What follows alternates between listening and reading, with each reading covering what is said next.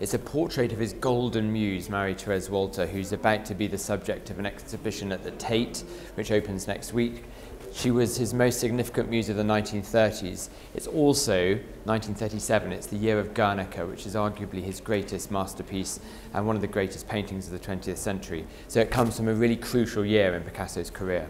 A little bit. And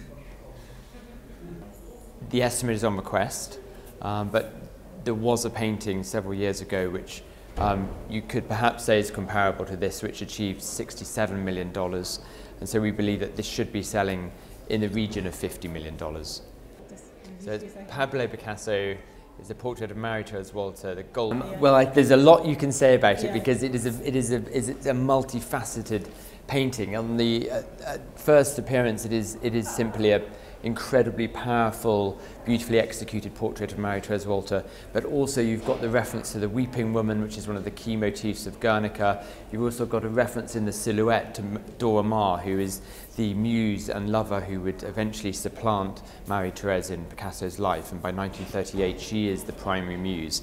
But they're both here in this painting, which is incredibly exciting.